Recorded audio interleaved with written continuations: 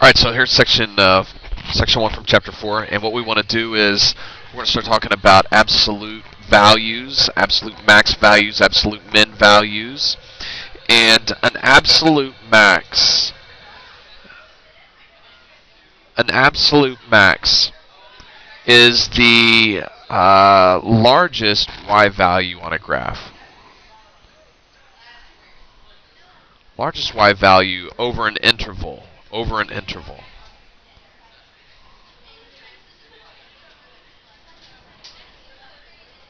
Okay. An absolute min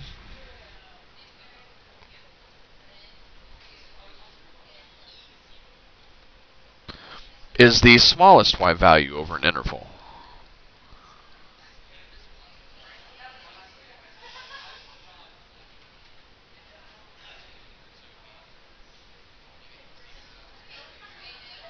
Okay, so if we're going to look at, let's say we're going to look at the graphs of y equals sine x and cosine x. Well, let's start with sine x. It's red. Sine x is red, not cosine x. So sine x is red, and so when we look at that guy, what we're going to see is that we have an absolute min and an absolute max.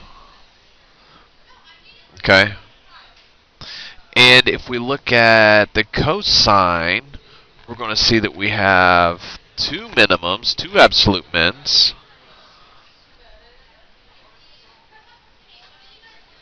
and one max.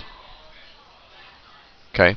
So these are absolute mins and absolute max. And we're looking on this guy, the interval that we're looking on happens to be the interval from negative pi over 2 to positive pi over 2.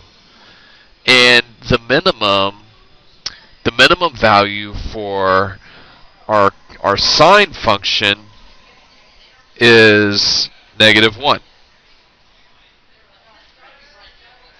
The maximum value for our sine function is 1.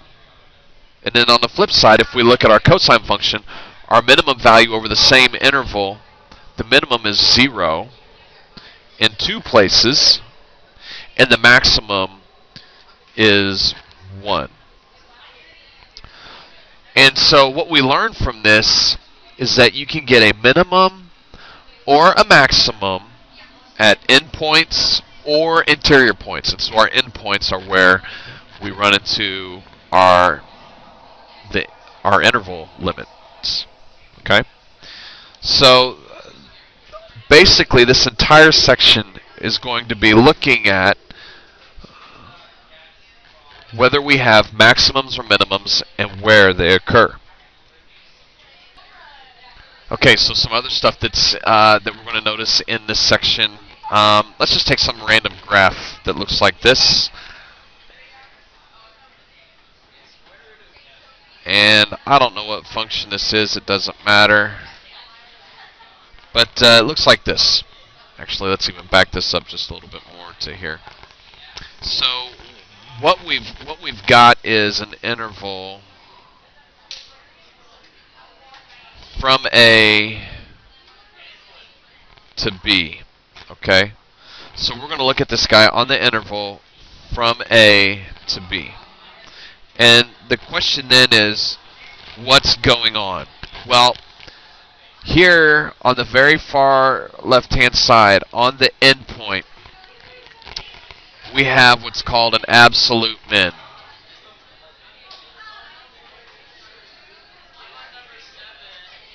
And the reason it's an absolute min is if you look, the whole graph should be a little bit higher than this guy right here. Okay? So we've got an absolute min at A. And the absolute min is also a local min. Okay? Then if we look a little bit further into our problem, we're going to get this point right here. And this is a local max. It's a local max. And it will say it occurs at some point inside our graph at some point C. Okay? Then Then we've got in here, right in here, a local min.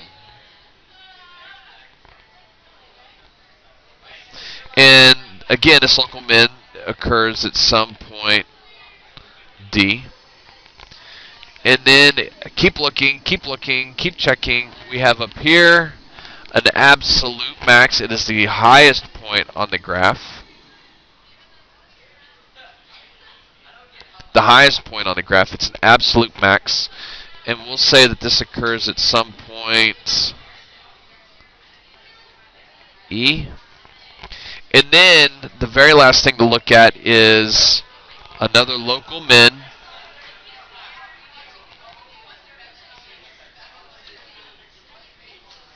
And this occurs at the end point. Okay?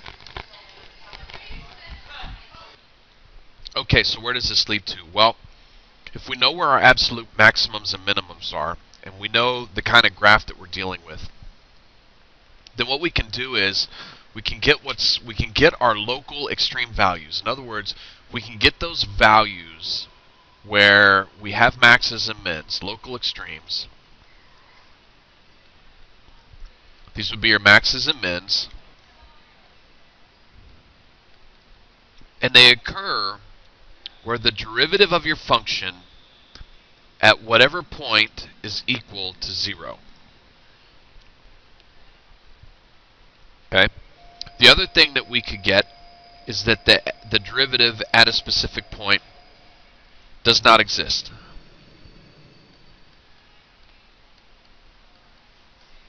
Okay? This is what we're interested in. And when we find where the derivative doesn't exist, or where we find where the derivative is equal to 0, these are called critical points. Really important things happen at these points. So let's see exactly how this would work. Let's take some function like f of x equals x to the 2/3. And I tell you to look on the interval from -2 to 3 and find max and min values. Okay? So what we need to do is take the derivative. F prime of x is equal to 2/3 x to the -1/3 power. Okay? This is the same thing as 2/3 cube roots of x.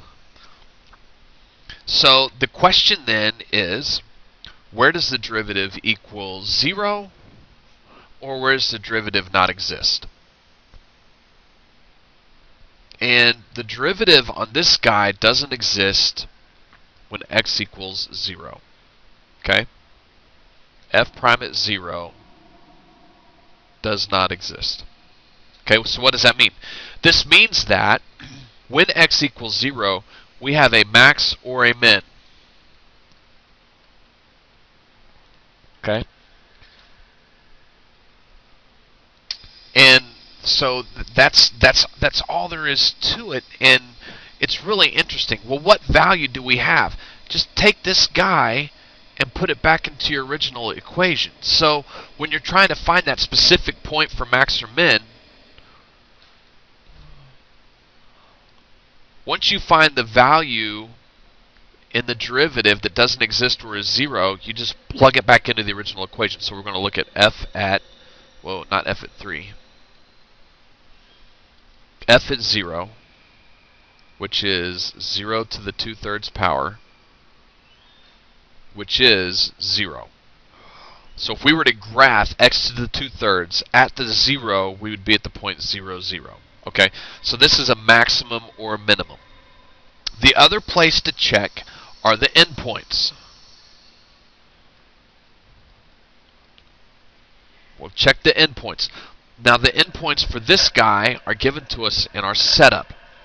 The endpoints are right here, and they are the points we've got to check f of -2, and f of 3. So what are we doing? We're doing negative 2 to the 2/3 power, and we're doing 3 to the 2/3 power.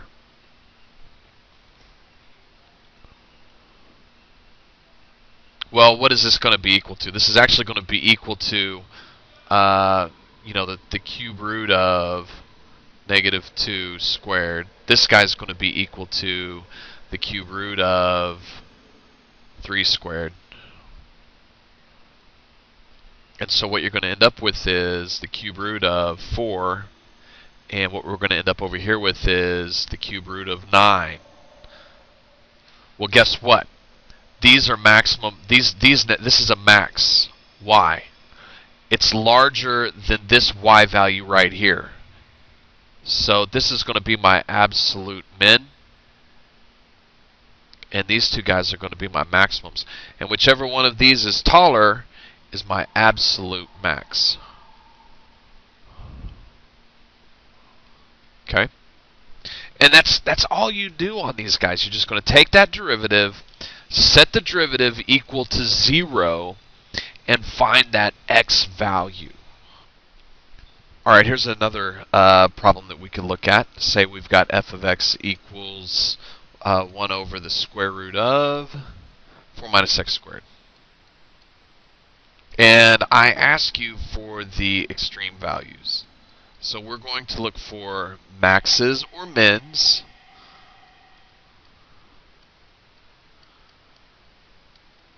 And how do you do that? Take the derivative, set equal to 0, solve. Okay? And this will give us the value of x to check in our original problem. So how do we do that? Well, I don't like to work with quotients if I don't have to. So I'm going to rewrite this as 4 minus x squared to the negative 1/2 power. Well, what's my derivative? The derivative is negative 1/2 times 4 minus x squared to the negative 3/2 times negative 2x. Okay, we got a little bit of a chain rule that's going on here. This reduces down to, the 2's will cancel, the negatives cancel, and this will reduce down to x over 4 minus x squared to the 3/2 power. Okay? And so what we're looking for then is where 4 minus x squared is equal to 0.